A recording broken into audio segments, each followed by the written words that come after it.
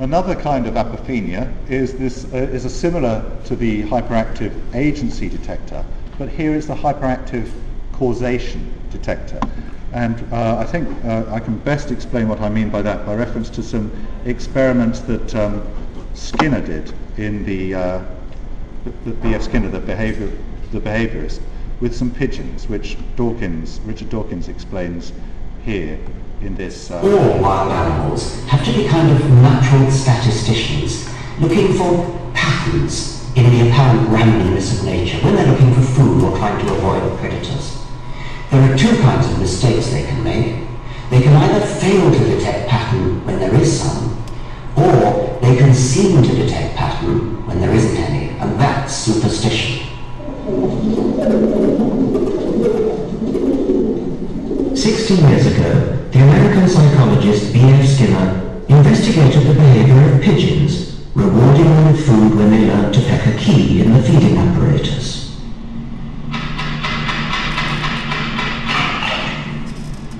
But then Skinner set the apparatus to reward the birds at random. Now the pigeons just had to sit back and wait. But that isn't what they did. Instead, the majority developed what Skinner called superstitious behavior. When an individual pigeon, for example, happened to look over its left shoulder, and the reward mechanism just happened to click in at that point, it would have got the idea that it was looking over the left shoulder that had got it the reward, so it tried it again. By sheer luck, as it happened, the reward mechanism delivered food at the same time again. And so the pigeon was reinforced in its idea that looking over the left shoulder was what got it the reward. And it went on and turned into a maniac looking over the left shoulder. Humans can be no better than pigeons.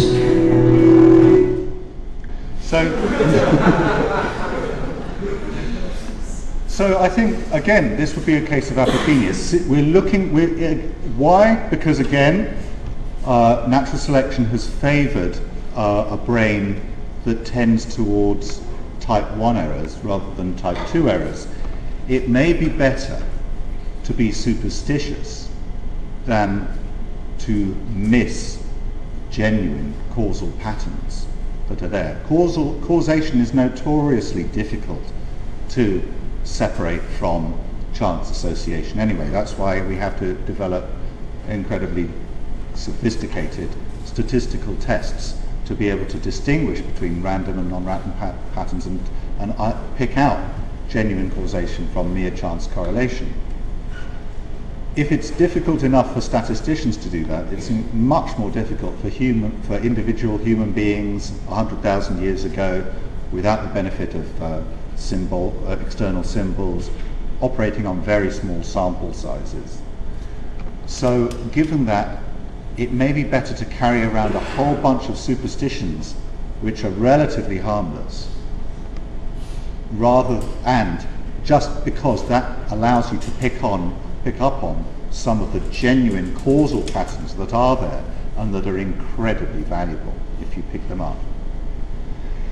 So that's why I think they're normally hyperactive, by which I mean why our causation detectors are biased towards type 1 errors. So two types of apophenia then that I think may underlie our natural tendencies to be religious. There are individual differences in apophenia as well, of course, and it does seem that believers in the paranormal, according to an interesting study by Peter Brugger in 2002, believers in the paranormal are more likely than skeptics to see faces that aren't there. So when he generated a whole bunch of random patterns and asked people if they could see faces in them or not, and some genuine faces were mixed in with the noise and some weren't, and then he looked at people who made the type 1 error and then asked them to complete a survey, do they believe in the paranormal and so on, measure their degree of belief in the paranormal. The tendency to see the faces that aren't there correlated very strongly with the tendency to believe in the paranormal. So it may be that we're all biased towards these type 1 errors, but some of us are more biased than others. And the more biased you are in those, and that's as a general personality trait that underlies a whole range of attitudes, from belief in the paranormal to religious beliefs to seeing faces that aren't there and so on.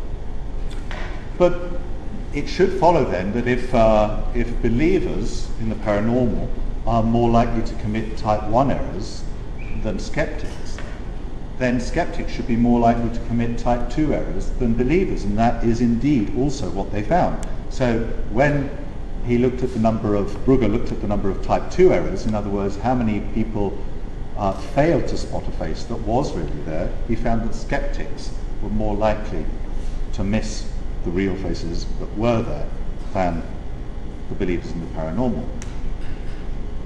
He also has gone on to administer L-DOPA, which is usually used in medicine to treat Parkinson's disease. It boosts the amount of dopamine in the brain. When he administered L-DOPA to the skeptics, he found that it made them less skeptical. In other words, it made them more likely to say later that they did believe in the paranormal, and more likely to see the faces that weren't there. In other words, to commit type 2 errors. So he suggests that paranormal thoughts are associated with high levels of dopamine in the brain, and indeed that fits with the strongest hypothesis that we have at the moment about schizophrenia, which is the dopamine hypothesis of schizophrenia, which argues that schizophrenia is associated with abnormally high levels of dopamine in the brain. So my suggestion is, if you really want to increase the level of atheism in society, I suggest that we put a dopamine antagonist in the water supply. It's the fastest way to do it. Okay, so moving on from apophenia to memorable anomalies, another one of the sort of cognitive forces, I think, that tend to favour religious belief. By this, what I mean is I'm referring to an idea developed by the French cognitive anthropologist Pascal Boyer. He's written a number of books about it, in which he develops this idea that the people tend to classify things into fundamental categories, and these may be innate. So we have, categories, fundamental ways of dividing up the world. There are a fundamental ontology, if you like, or metaphysics that we're born with, independently of culture. And we classify the world into sort of basic categories like people, plants, animals, tools, and so on. There's a very, very limited number of these basic categories here.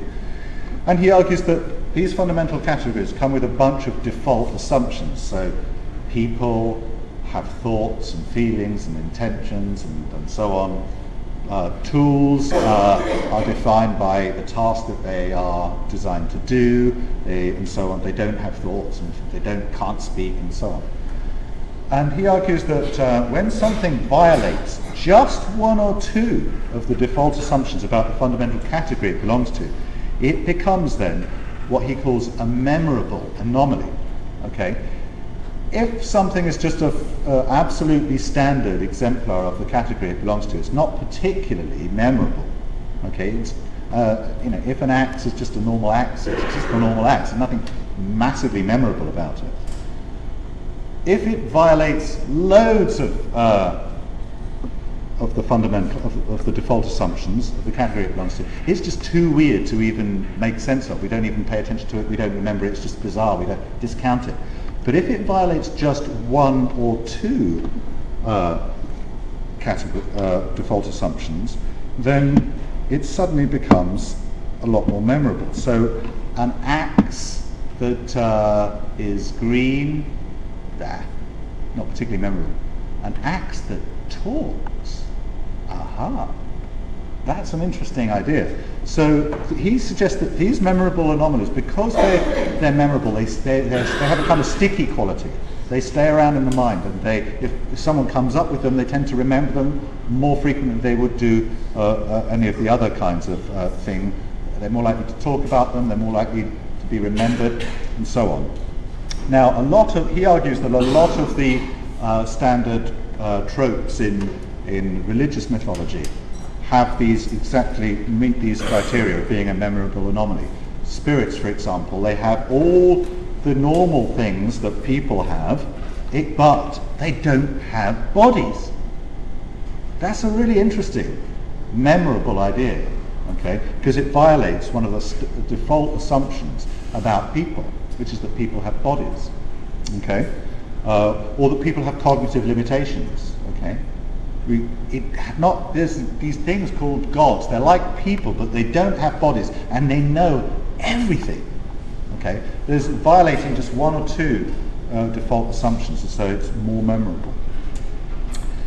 There's another interesting idea, a third kind of tendency which favours religious belief is advanced by the psychologist Paul Bloom in a fascinating book called Descartes' Baby.